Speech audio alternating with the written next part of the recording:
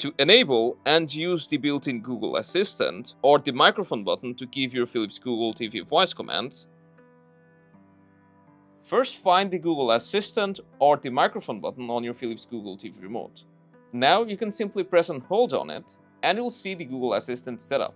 But if you don't see it and the button does nothing, then first you'll need to make sure that it's paired to your TV. Sometimes you may not notice that your remote is unpaired. So to do that, you can open the quick panel and from there go to Bluetooth. Now go to Pair Accessory and put your Philips TV remote into pairing mode by holding down both the back and the home button together. Keep holding it until it pops up in the list. Now just press OK using the remote, then give it a few seconds to pair.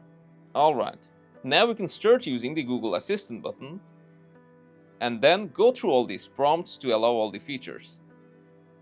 And then get things done using your Philips Google TV's voice assistant.